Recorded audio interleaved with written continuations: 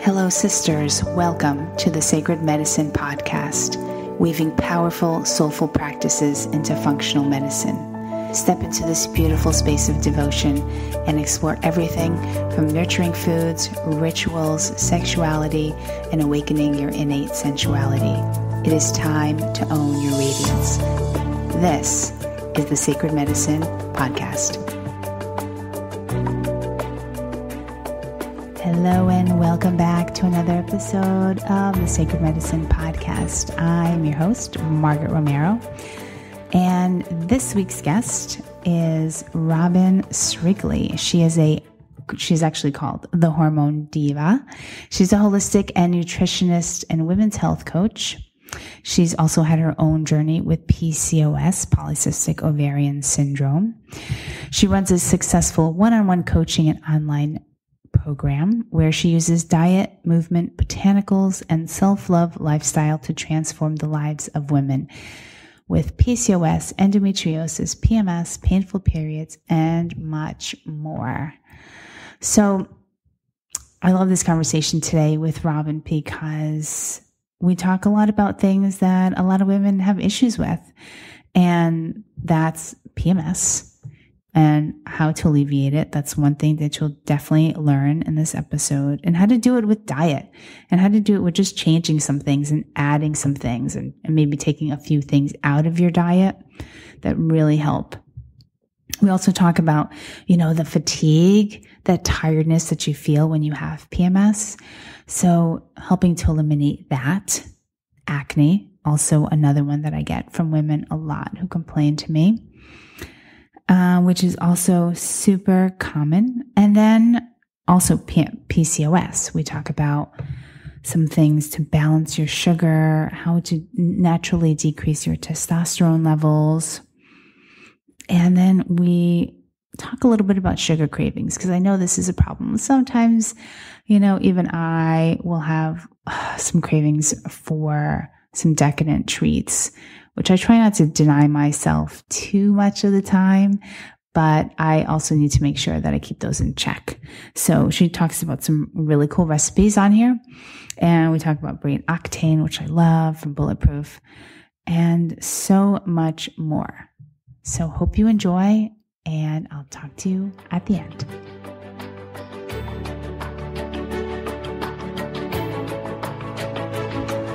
Hello and welcome back to another episode of the Sacred Medicine Podcast. I am your host, Margaret Romero. And for those of you joining us for the first time, welcome. And for all of you return listeners, thank you so, so much. Today's guest is Robyn Srigley. She is the Hormone Diva, a holistic nutritionist and a women's holistic health coach. Welcome, Robyn. Thank you so much. I'm super excited to be here. Thank you so much for connecting with me. There's so many juicy topics here that I would love to cover today. And a lot of it has to do with, PMS and that the fatigue that comes with it, also painful periods. I see this so much. It's so common, right? So there's just so many things. Let's pick PMS. Let's pick that first. And tell me a little bit about what women can do. There's so many different things that women have. They have emotional, feeling a little low, maybe tearful around PMS time, or maybe sometimes angry. You get that imbalance in the hormones. And then you also feel really, really tired. So tell me a little bit, give us some examples or things that we can sort of do or change in our diet, or things or herbs we can take that'll help to alleviate some of these symptoms. Absolutely. So I think, first of all, it's important to understand that when it comes to PMS and other hormonal imbalances, there's like over 150 possible symptoms. So there's like a lot of stuff that we are dealing with as women, and it can get really overwhelming, and we don't know where to turn. We don't know what to start with. So I want to start by giving some kind of really simple suggestions, because obviously, we all want to feel better. We want to have more confidence, we want to have energy, and we don't want to be held down or held back by our cycles. So the first thing that I always recommend to my clients and the women who go through my program who are really struggling with a lot of symptoms and they don't know where to start, the first thing that I recommend is getting to know your cycle a little bit. So doing some cycle tracking before you start diet, exercise, supplements, anything like that. It's kind of important to realize, like, is your cycle healthy in the first place? You know, is it the right length? Do you have a nice amount and type of flow? You know, what symptoms are you experiencing and when? And that kind of gives us a point to start to decode these things. And then you can get really a lot more specific with your diet and your lifestyle changes and shifts. Great. Yeah, I love the cycle tracking. Do you have any special apps that you really love? There's so many apps out there right now. It's crazy. It's just exploding. I've tried quite a lot of them. My favorite ones right now, there's 3 of them. The one that I'm currently using is called Kindara, Kindara. These are all free apps. This one I like because it gets really specific, especially if you're trying to conceive a child or to use cycle tracking as a method of contraception, on the other hand, because you can track your temperatures, you can track what your cervix is doing, you can track when you have your periods. But that's about it for the Kindara. But if you go for apps, either I think it's called Glow, and there's another one called iPeriod. Not only can you do all the stuff that's in Kindara, but you can also track symptoms. You can track your moods. You can track if you have acne breakouts, bloating, weight gain, low libido, all of this kind of stuff. Right. So, which is great. You can kind of just tick it off, or if you use Kindara, you can just type it in the little journal part they have there just to keep track of everything. But I think it's really important not just to track like what day of the cycle you're in, but also to use these apps to track how you feel and what situations were arising during that time in your cycle and that kind of thing. So you can really get a good picture of how it's affecting your life. Yeah. Totally agree. So tell me some of the things, like, let's say, so PMS, so women, you want them to track their cycle. And let's say they have really painful periods. Let's take that, for example. What could some of the things they do or eat or take to help alleviate that? Absolutely. So being a nutritionist, I'm always going to start with diet. I think it's just the very best way to start remedying your symptoms. And you can often, when you get really targeted with diet, see your symptoms kind of reverse quite quickly, which is great. And the first thing that I recommend when it comes to diet and trying to balance your hormones and reduce your menstrual pain and anything else you might be experiencing PMS wise is to have a blood sugar balancing diet. So there's a lot of misinformation out there and a lot of myth that we need to be eating higher levels of carbs like whole grains, and we need to be lowering our fat intake because fat is making us fat, and fat is giving us diabetes and heart disease and causing us to gain weight and contributing to all these kind of chronic preventable diseases. But the truth is actually the opposite. So this was based on some bad science from decades ago. And finally, I'm so excited, finally in the last few years, good information is starting to come out. And so when you have balanced blood sugar, and you're going to do this by having lots of fats with your meals, making sure you're getting enough protein, and then watching the types of carbs that you're eating and trying to go for like a moderate carb intake instead of eating like 20 sandwiches a day, for example. Right. And when this happens, your ovaries are going to work better because insulin has a really delicate relationship with your ovaries. So if you have painful periods and your blood sugar is imbalanced, it's just going to make it worse, or it could cause your periods to be irregular or super heavy. So it's really important to pay attention to this blood sugar balancing diet. And so I can say, for days, protein, fat, and carbs, that's what you need. But to give some more specific things that the women listening can do to actually make this happen, the first thing I always focus on is fats, because we don't know all the time what the healthy fats are. We don't know how to put them in our diet because we're used to these like non-fat, low-fat, like 100-calorie pack, like all this kind of crazy stuff. So it's a little bit foreign. So healthy fats that are really good to include and are perfect for balancing your hormones, reducing inflammation, which is a major cause of period pain, would be things like coconut products. So coconut milk, actual coconut itself, coconut oil. Also, avocados are fabulous sources of good fats for hormone balance.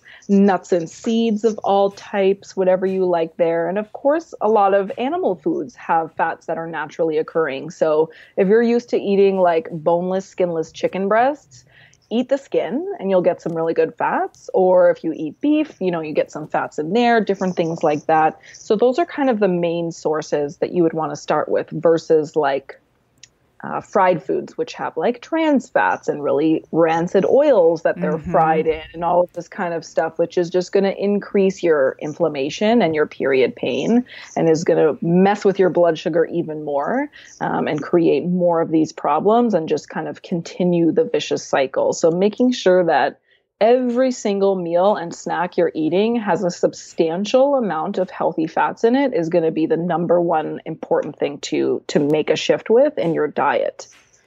Now, are you wanting them to just include like, what's the percentage, would you say, that you're consuming then on a daily basis or per meal? It definitely varies from woman to woman, but I generally recommend between like 1 and 3 tablespoons of added fat. I find that's a little easier than saying like count your grams of fat or make sure you get like 35% or whatever the case may be. So trying to get a few tablespoons with each meal. And also the timing of your fats matters too. So I usually recommend starting out in the morning with more fats, less carbs. And then once you get sort of into the evening meal, dinner time, you can have more of those starchy carbs and maybe a little bit less fat. Because when you have that fat in the morning without much carbs or any carbs at all, it really sets you up for a good blood sugar balancing day so that your insulin is not going to be constantly spiking with your blood sugar. And insulin, once it gets high enough or you become resistant to it, it's a fat storage hormone. So women tend to get like a lot of belly fat weight gain and that just won't go away. So if you kind of shift the timing and how you're composing your meals in the way that I've just mentioned, it can be really, really helpful. Yeah, I think those cereals, those morning cereals that are just packed with sugar are horrible. They're really not good for you. And what do you think about, the MCT oil or coconut oil in your coffee? That is like my favorite thing in the world. I found out about this a couple years ago, like the whole bulletproof coffee craze. Yes, totally. Now, while I'm not a huge fan of constant caffeine and coffee intake when you have hormonal imbalances, especially if you have period pain, big no-no. You can do this with other things besides coffee. So I do it every morning and I make it with matcha green tea, which is like a green tea powder. And I put my MCT oil and usually ghee or butter if I don't have any ghee on hand in there. And that's my favorite thing in the world. It gives me so much energy. It keeps my blood sugar balanced. It basically gets rid of cravings altogether. And it's really helped me to keep my weight managed because when I first was going through my own hormonal issues, my weight was climbing like crazy. And so once I got it off, I didn't want it to come back. And having this kind of higher fat breakfast like we're describing has been the key for me. Now, do you add in coconut milk to your green tea? Yeah, so I'll usually make it, I make my own homemade non-dairy milk. So I usually make like a cashew hemp nice. Every week. But like, you don't have to do that. Obviously, go and get whatever non-dairy milk you like from the store, almond milk, coconut milk, whatever. And then I put in the matcha powder. You can mix it with some water. I just happen to like mine really thick and creamy. So I use 100% of the non-dairy milk, but you could do half and half. You could do mostly water and a little bit of milk, but you definitely do need that kind of creamy base in there a little bit. Right. So all the fats will kind of blend in really nicely. Yes. And then do you put it in a blender? I have one of those handheld immersion blenders. Yes. It's the best. It's like 2 seconds to clean, 2 seconds to whip up. I don't have to dirty a container, like a blender container. Exactly. Just put it right in the pot. It's great. done really easy. Yeah. Yeah. I do have bulletproof coffee. I don't really do caffeine at all. And the one I have is decaf, and I only really have it like twice a week. And I was thinking, well, what else can I have this? I'm not a tea drinker really. Like I don't need caffeine in the morning at all. So I've thought about different ways of incorporating this oil into the foods that I'm eating in the morning. And sometimes it's hard. Like if I have eggs with a side of like guac, then that's fine, and I feel very satiated. Mm-hmm. But sometimes it's like, oh, what am I going to put the oil on? Or, I mean, I know to cook with the coconut oil, and that's really easy to do, or even making the eggs with butter. But sometimes it's hard to find things to put the oil in, especially if I'm not a huge tea drinker and not really that often of a coffee drinker, maybe once or twice a week, if that. Do you have any other suggestions? I totally do. And I'm so happy you brought this up, actually. Because I love this style of breakfast so much. And like I said, not a huge fan of recommending the coffee as a everyday thing. Right. And some people don't like tea, like you said, or any kind of tea, whether it's black tea, green tea, whatever. And so I like to provide options. And I've played around with this myself a little bit. And so I've included all these options in one of my 21-day program because I love these breakfasts. So one of them is to make a hot chocolate. So cacao powder, your milk, maybe a few drops of like stevia or your sweetener of choice. No sugar, of course. We're trying to go low carb in the morning. And then your oils, and whiz it up, and you can have a nice breakfast hot chocolate. And the other option is to do it with golden milk, which has kind of become a trend in the last year or two as well. So making it's turmeric and spices and milk, and doing the bulletproof with that is really good as well. Yes. You know what? You're right. I have done golden milk. I just haven't done it often. It's sometimes, I feel like there's this recipe that I've seen time and time again that they want you to make like this paste and keep the paste. And then all you have to do is add that paste to the milk, and then, whatever else you're adding in there. It just seems like I don't have time. Oh my God, I didn't make the paste, and I have to make the paste. So I kind of just do it all at once, and it's not that it's time consuming. I just need to put a little more effort into making that. It's not that big of a deal. I've never done the paste. I don't think. I just toss in some turmeric powder, some ginger powder, like cinnamon, whatever. I just put it right in the pot. I don't think ahead for that either. Okay. Okay. So I'm sorry. Was there anything else with that? No, I think we got across the main points, just really trying to, time your fats right and your carbs, and making sure that you have enough fats in your diet. And that's going to make a massive difference. And I know it probably sounds scary to some of the women who are listening because we're used to low fat living, and I'm telling them to eat fat, and they're scared of gaining weight probably, but don't worry about it. I promise it will work out for you. Yeah, definitely. I also advocate for fat in your diet compared to, first of all, it helps you stay satiated for so long. Mm-hmm. And if people out there are looking to lose some weight, you really want to have more of a fat. I don't know have you ever tried a ketogenic diet? I have. I did it. I've done it a couple of times, like for a few weeks. And I found it was pretty beneficial. Yeah. So ketogenic diet is primarily, is it like 60% fat per meal, and then, low carb, but there's a little carb in there. And obviously there's protein as well, but the focus is really on fat, correct?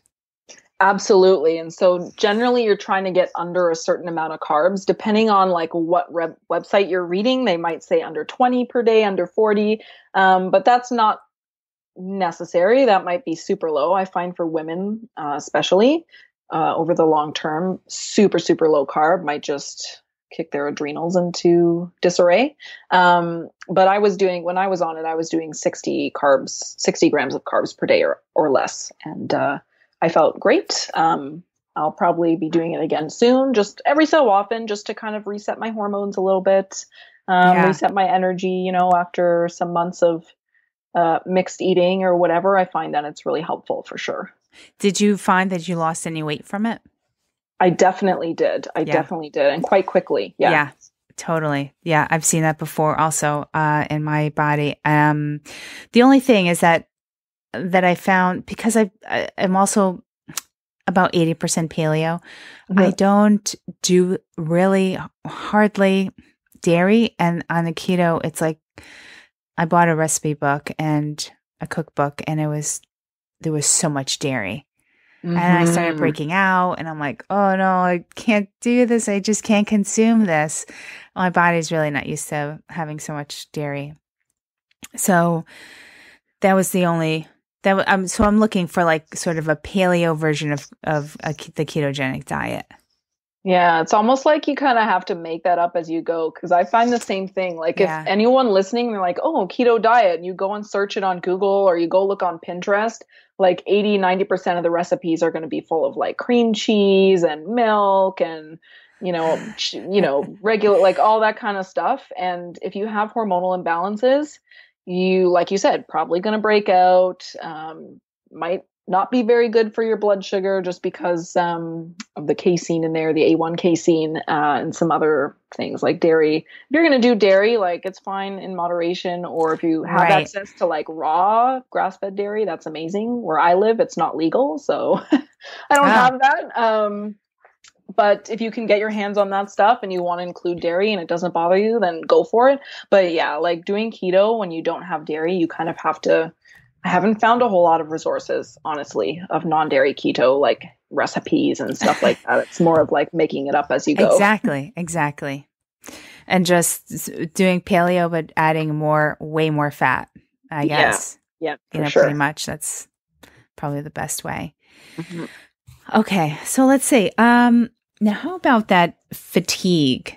The fatigue that women get. I mean, we all get it. Like a couple of days before, first couple of days of the period, you're just so dragging. What can we do about that? For sure. So obviously there's lots of different stuff, and it depends on what the major causes is. So blood sugar imbalance is a major cause. A lot of women before their periods, their progesterone is too low. That's another cause. Anemia as well. So if you're low iron, especially the heavy bleeders out there, if you're anemic, you're going to be very fatigued.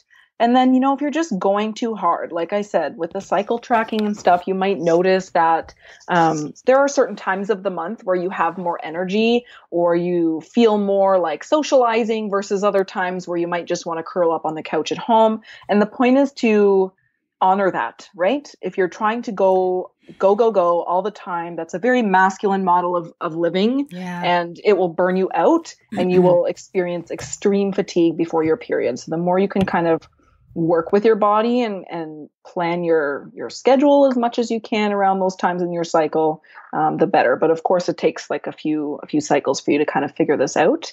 But once you get there, some things that you can do about the fatigue. The first thing is what we were just talking about. So blood sugar balancing diet, getting loads of fats. Another thing that's really helpful is making sure that you get iron-rich foods so that you can kind of replenish your iron, your B12, your folate levels to increase your energy. So like red meats, make sure they're grass-fed as much as possible. Leafy greens are full of iron as well. Spinach, Swiss chard, kale, collards, all that kind of stuff. Great. Legumes, beets, sea vegetables, all of these kind of things have really good levels of iron. And if you continually put those in your diet, you'll bring up your iron stores and your energy will increase as well.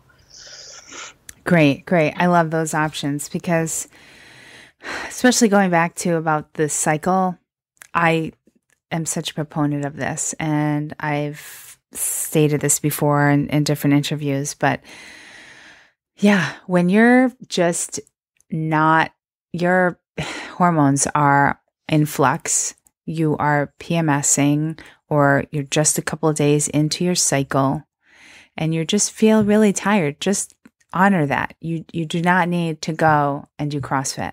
Do you know what I mean? You do not need to go and do an hour of spin class or Soul Cycle.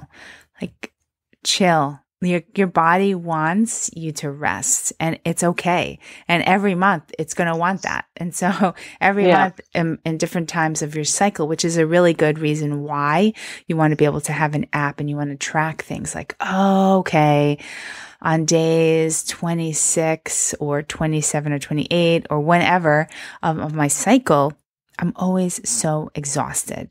And so you know that you're definitely not going to be maybe not going to the gym that day or doing a restorative yoga class or gentle yoga or yin yoga, something to be more nourishing for the body because that's really what it wants and needs at that time. So don't push yourself. It's just going to make you feel worse. It's not going to get you out of that imbalance for the hormones. Like, just go with the flow pretty much, right? Exactly. And like the more you ignore it, so like every cycle you're ignoring it and you're keeping going with your regular, go lifestyle every single day, the more you ignore it, the worse it's going to get.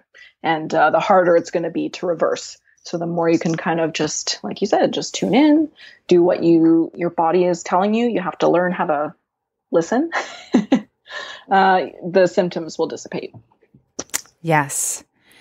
There's something else too about, we really didn't discuss it, but about acne, breaking out. Mm-hmm. Tell me, now I've helped women as well to get over their acne and balance their hormones and things like that.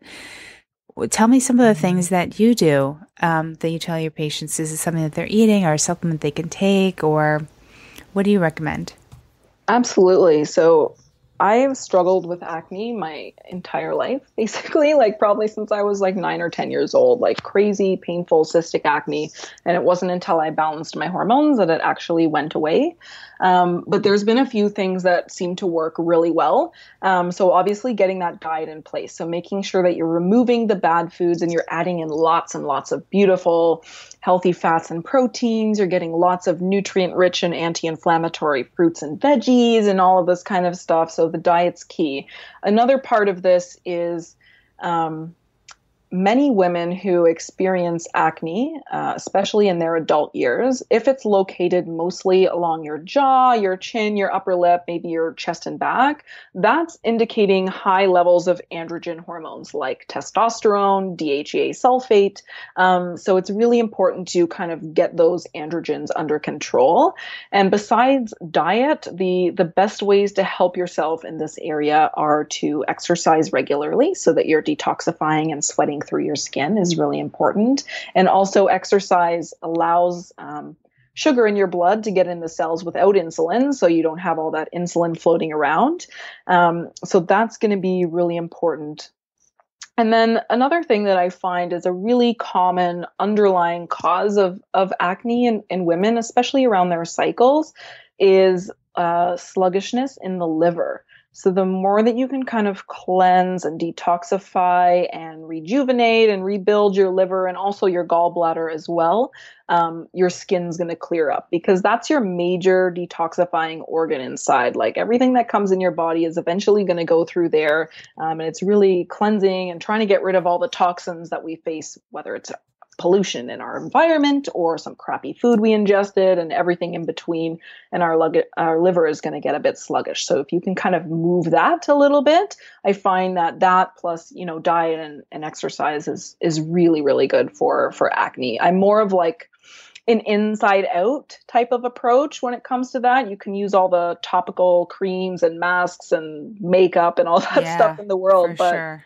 It might not work. It might not get rid of it completely if you don't do some stuff on the inside. Now, what are you suggesting for detoxing when you say a sluggish liver? What do you suggest that women do then to help sort of their liver detoxify better? Absolutely. So you don't have to go on like any kind of crazy detox or, fast or anything like that to get your liver moving. There's stuff that you can do daily to help gently move your liver a little bit. So a lot of it will come back to food. So there are certain foods that are really, really good for helping the liver. Things like lemon, leafy greens of all types. Beets are really good. Asparagus, that kind of stuff, like those anti-inflammatory, really high nutrient vegetables are going to be very helpful. Garlic, onions, all of this kind of stuff to move the liver. So making sure you get a really nice variety of those types of foods daily is helpful. You can also start your day with a little bit of a tonic that will help your liver. So you can have like a cup of warm water, and inside you can put the juice of a lemon, or if you have raw unpasteurized apple cider vinegar, you can put in a teaspoon or two of that into the water, add a little pinch of good quality salt perhaps. And then if you want to go even further with it, you can get something that's called MSM powder, which is really, really helpful for the liver. And so you can put a little bit of that in your morning tonic to kind of help move things along. Beyond those kind of diet things, exercise, of course, is really going to be important. You can do detox baths. You can do castor oil packs over your liver. You can do rebounding, which is like jumping on those little trampolines, anything like that to kind of get stuff, body fluids, blood, lymph, all that kind of stuff moving is really going to be helpful for your liver. And of course, you can do supplements too. Like there's lots of different herbal formulas for liver health out there, and like vitamin mineral formulas for liver health. So if you want to kind of go deeper, you can always do that as well. You know what I really love? And I've been actually doing it myself, are infrared saunas. I just love those. And I know that sometimes those are hard to find, to be able to find one. And sometimes people buy them and have them in their home, or they have these biomats. Have you seen those? They're these mats that you lay on, and so you don't have to actually go anywhere. You can have one at home, and there's ones for the chair. There's also ones that you can lay on that are infrared, and that heat helps to penetrate your body, and it's a great detoxifier. But something else that you mentioned too, about even exercising, and I think sweating, and even like sitting in a steam room. If your gym has like steam, or if a spa that you know of has a steam room, I love steam. I love sweating my ass off. So, which is why I do hot yoga 4 or 5 days a week, is because I'm just dripping wet as I come out, and I love that. That is one of the biggest things, I think, for helping to detoxify. Yeah, you're absolutely right. I love the infrared saunas. I'm actually going for one next weekend. Oh, nice. There's a lady that I see sometimes for shiatsu massage. She has a sauna in her little clinic as well. So I go there every once in a while and do a couple saunas. It's always so nice. So nice, so worth it. It's really beneficial if you can get, if you can get your hands on a place that has one, or consider getting like a biomat. If, obviously every day we need to detoxify, because literally environmental toxins, things that are just in the air, we're always being bombarded, and our liver is constantly working. So however way we can make it a little bit easier, getting your sweat on is huge. Just not doing it around the time of having like your period or your cycle, so not to stress your body even more. Absolutely. Oh, that was good. Let's see. Oh, yes. The other last thing that I wanted to talk to you about was PCOS.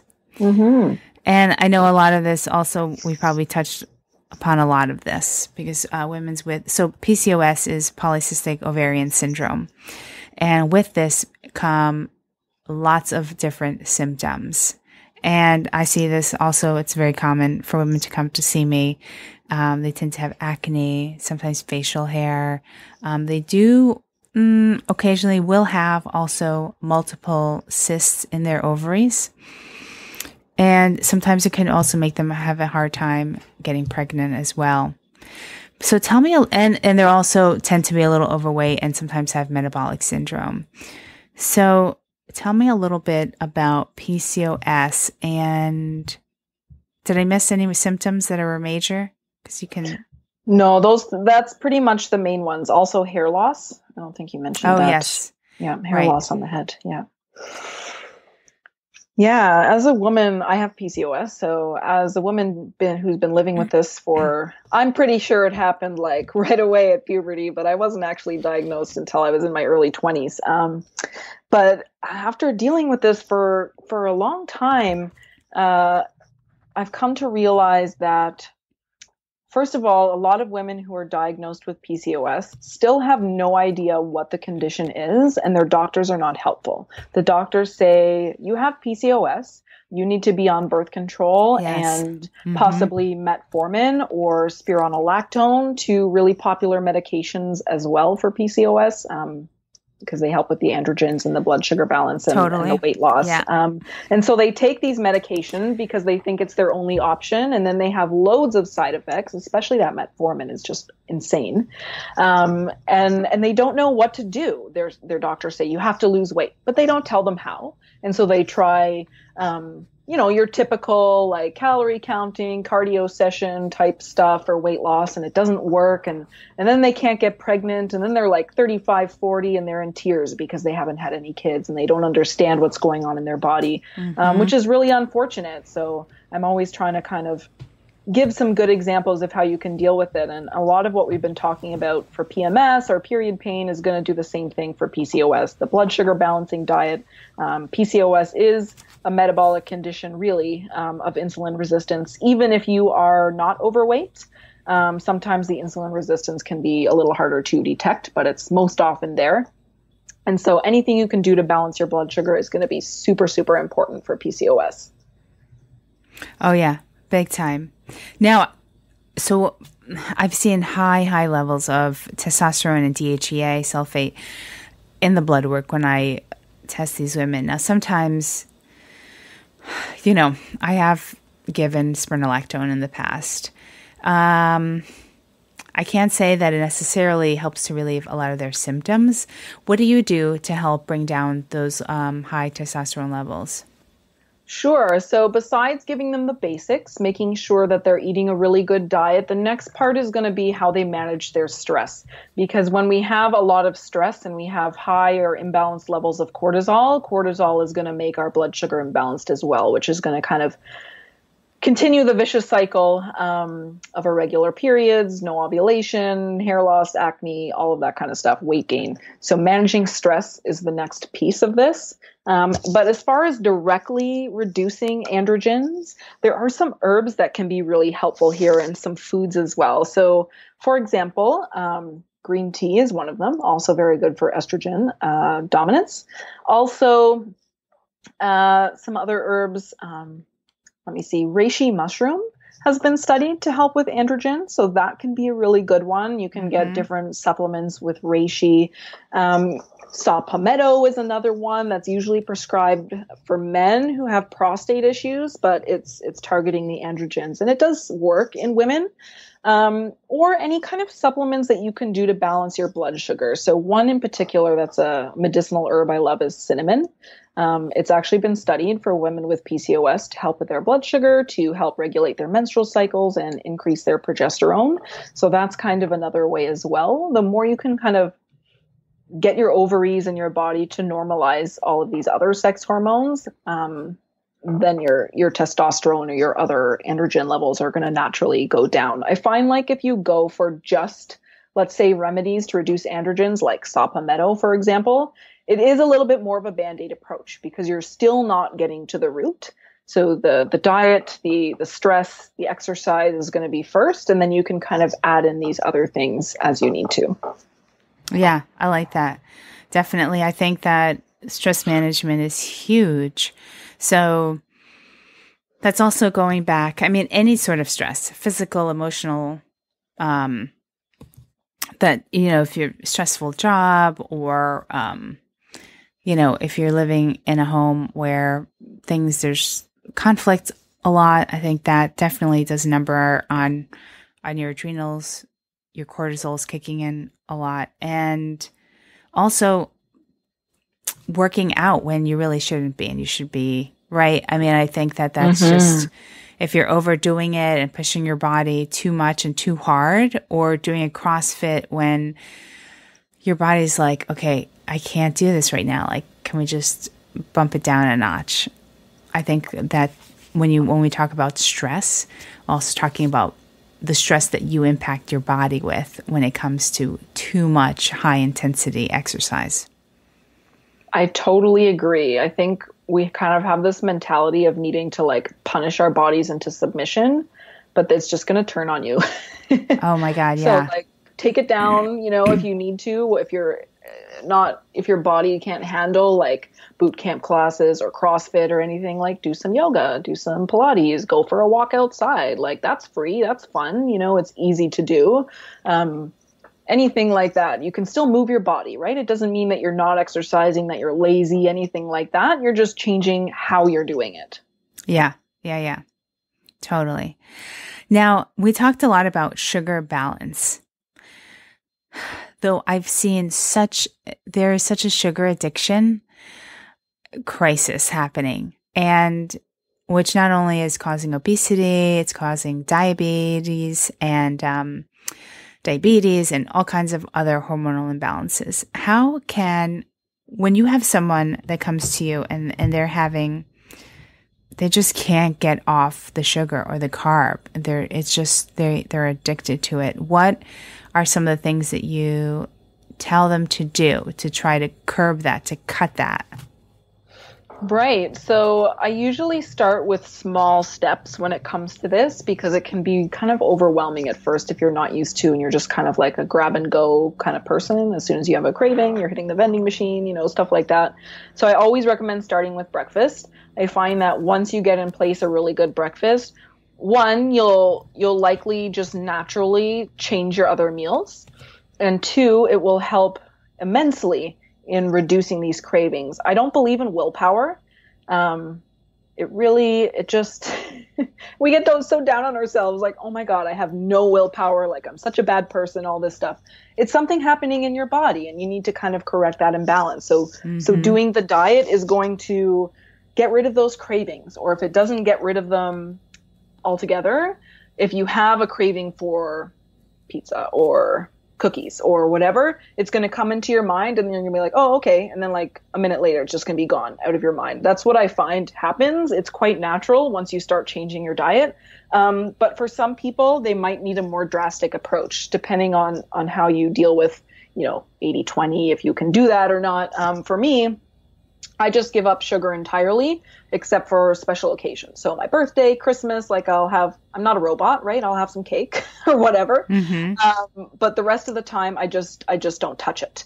And I find that if I don't touch it in between those other times that I know I'm going to get it, then I'm fine. And I don't think about it. And I eat my veggies and my fats and proteins, and I still make my food taste really good. I don't feel deprived at all, right? You have to kind of find healthified recipes for stuff that you already love. I find that's a really good strategy as well. Like if you have a favorite comfort food and you can find a really awesome, healthy way to enjoy it, then you're less likely to feel deprived or need to go, reaching for that bag of cookies or chips or whatever the case may be. Yes, totally. I think a good breakfast, I think that is super key to start the day out that way.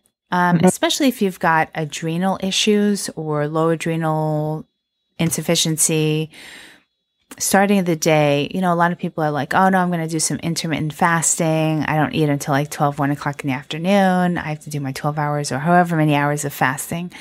That's really bad for the adrenals, by the way. And so making sure that you start the day with really good breakfast. And like we had been mentioning before, definitely a high fat breakfast, whether that's going to be something that you incorporate into your coffee or like you said, you make matcha green tea and adding some MCT oil or coconut oil to that, or even butter, or doing a combination of butter and MCT oil or butter and coconut oil, whatever, or with the bulletproof, what is that called? The brain, God, I use it every day. It's my bulletproof. Oh, is it like the actual bulletproof brain octane? Is that what it is? Yes, yeah, brain octane. Yeah. So I've used that. And actually, I'll pour that on some things. If I'm eating breakfast and I have eggs, sometimes I'll pour a little bit of, of that oil on my food.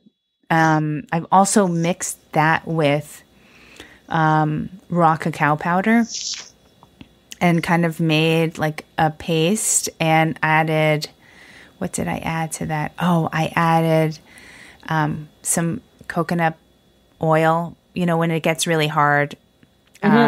Or actually, I just found something at a store called Trader Joe's. We have a Trader Joe's here. And it said it was coconut milk, but it said heavy cream coconut milk or heavy something. It wasn't just regular coconut milk. And so I'm like, oh, let me just try this. So I took like a big tablespoon of that with some raw cacao powder, a touch of the brain octane oil.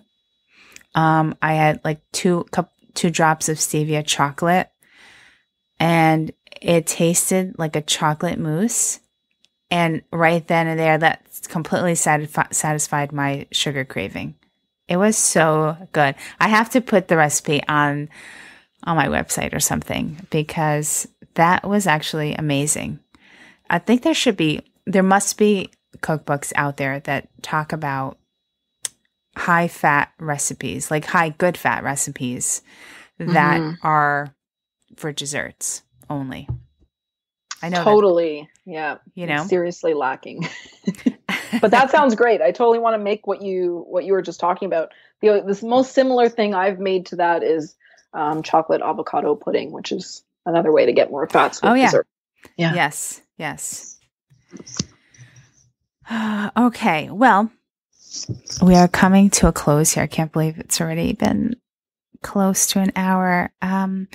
Tell me, is there any last thing that you want our listeners to know before we end this call today? I think just to kind of repeat something that we've been saying over and over, just to really get it into their minds, that the more that you work with your body, the more that you're going to see improvements, and they'll be lasting improvements, versus when you are working against your body or trying to punish it into submission or just forgetting about it altogether. So tuning into your body and your cycles and your power as a woman really is going to be so helpful. I love that. And I've got 3 last questions that I ask all of my listeners. I mean, all of my guests, sorry. The first one is, what do you currently have at your bedside? A lot of stuff. Always a glass of water, and also my basal thermometer, because I take my basal body temperature every morning to track my cycles. Okay. So those are the 2 major things that are always by my bedside.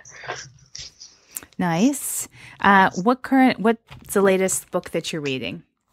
I'm actually reading one that is fabulous for the topic that we've been talking about today. It's by Lisa Lister. It's called Code Red.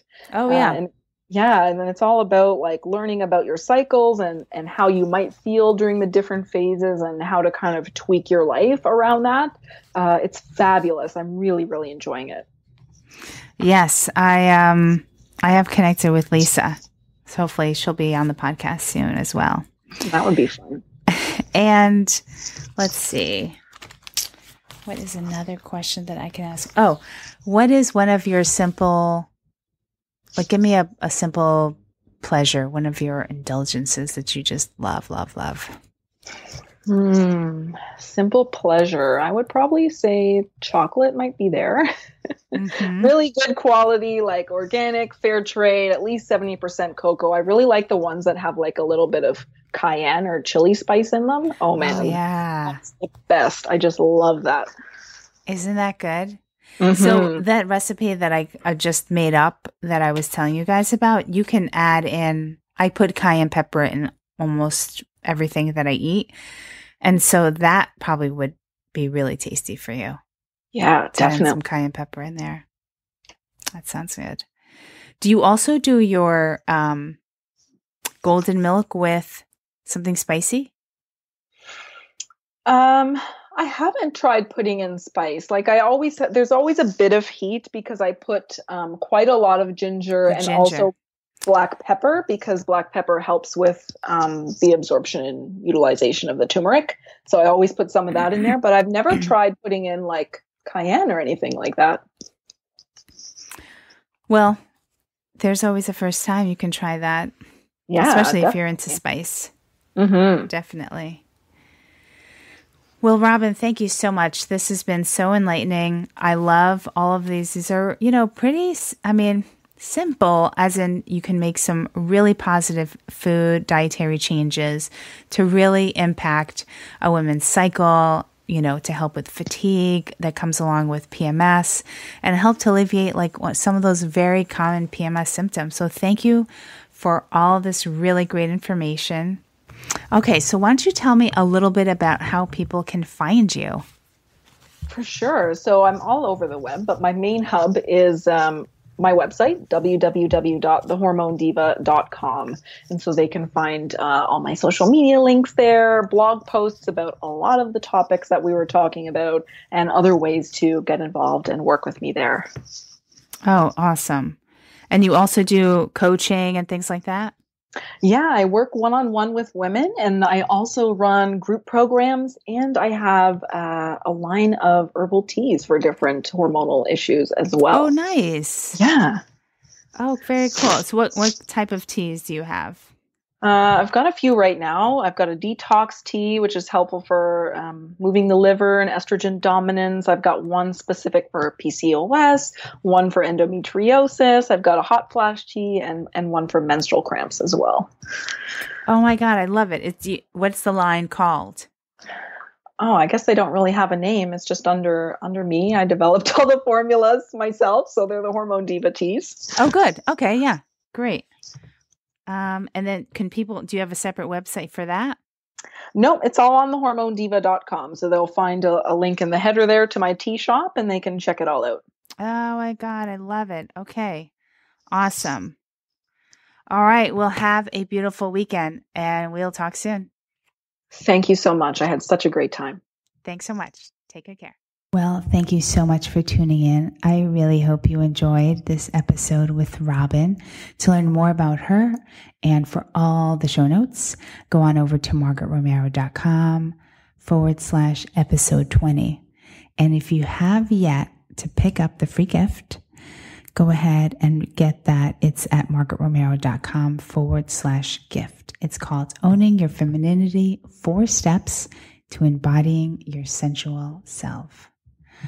Okay, ladies, thank you so much. Many blessings to you, and I will speak to you next week.